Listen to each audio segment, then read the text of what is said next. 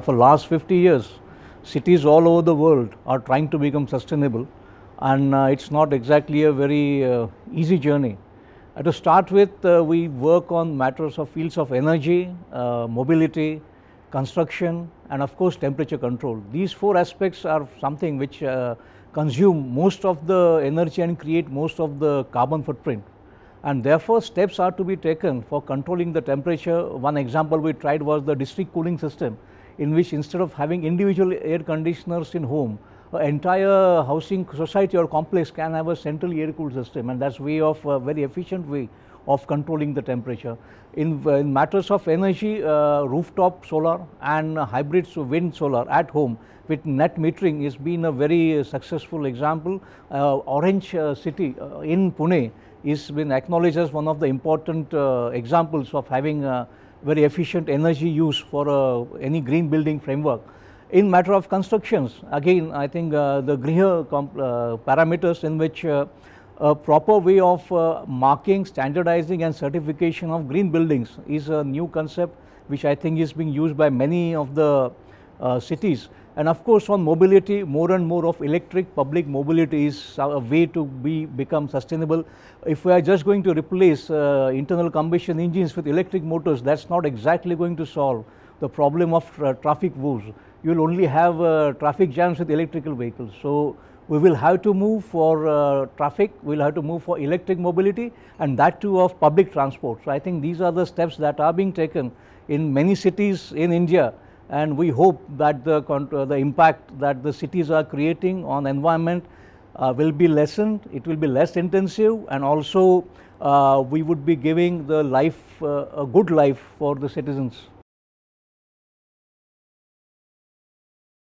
I think first is the change of mindset which is required, that there is nothing called waste. Each and everything is a resource, and therefore it is not something that you have to get rid of.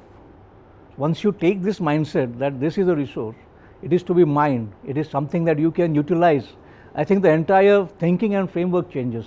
So it is not that you are going to get rid of the waste, it is something that you are going to use it, you are something going to upcycle it, recycle it, and that is the, I think, one of the major mindset that is being done. The government of Maharashtra had signed an MOU with the GIZ and NABARD, in which the city wet compost is being turned into a city waste is being turned into a compost which is certified, which is facilitated and then given back to the farmers through the NABARD's Farmers Produce Organization. So this is a mindset of circular economy, this is a mindset of using it as a resource and not something to get rid of. And I think what we are doing with wet waste is also available. It can be done with the in fact the dry waste by way of the material recovery facility, as we call it, MRF.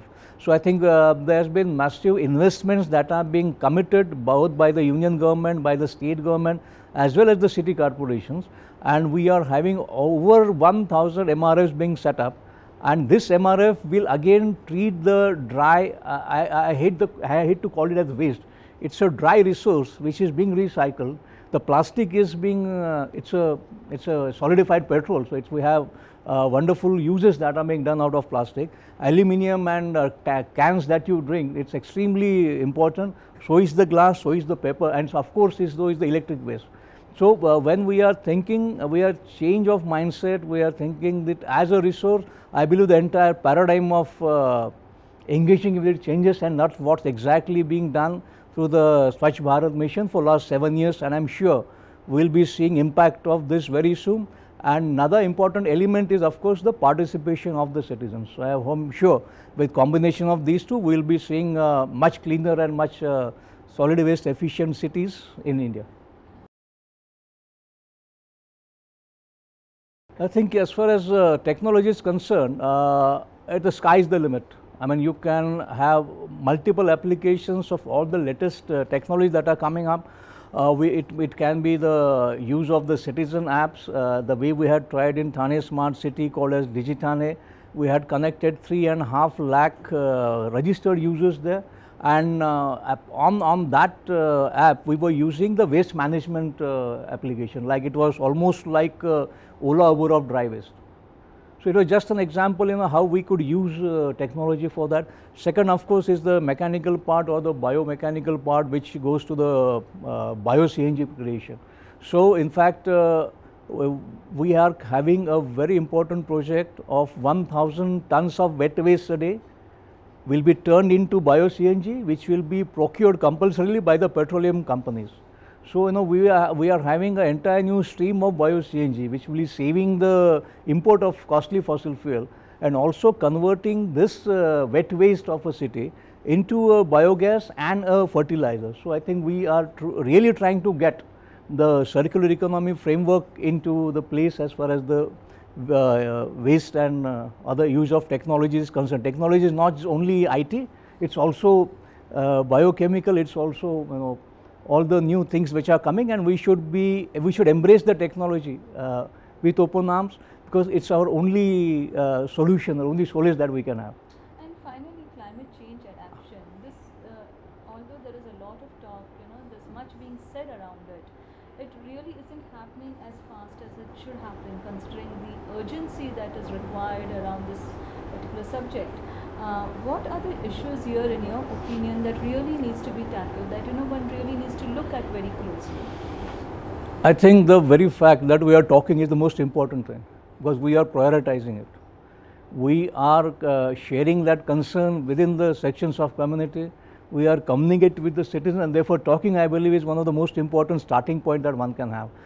Regarding climate, I believe two major initiatives are being taken right from the Union government. As we know, in COP26 we had the Panchamrit, which was declared by the Honorable Prime Minister, which was included, including of course was the reducing of the carbon intensity of the economy by 45%, 500 gigawatts of non-fossil energy, then of course 50% mix of renewable energy.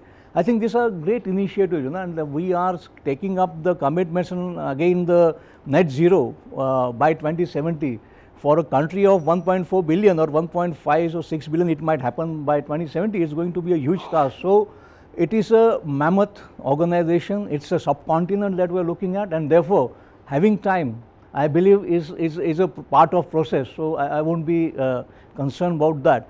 And again, I believe another initiative by the Government of India, the Honorable Prime Minister also declared, was of the life, that is lifestyle for environment. There are almost 11 verticals and 75 behavioral changes that are to be done by each of us. And if 1 billion of us are going to adopt that 75 behavioral changes, the cumulative impact it can have is going to be phenomenal. And it's just not for India, it is India-led mass mobilization of all the countries of the world. So hopefully we can find at least 2/3 of the humanity being communicated by this fact that we can change by adopting small behaviors, and I think this is a wonderful thing that's happening. So I'm sure it might take time, but we are on the right course and we should be achieving the critical mass very soon.